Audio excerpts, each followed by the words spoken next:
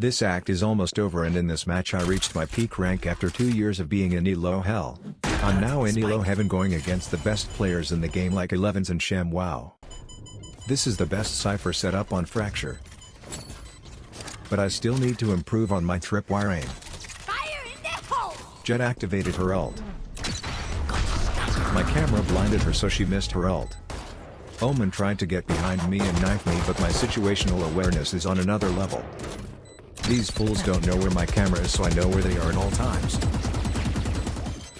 My aim is top 99.9% of all players in lab A's. Careful now. I got them both trapped, now they can't defuse. GG's. One enemy remaining.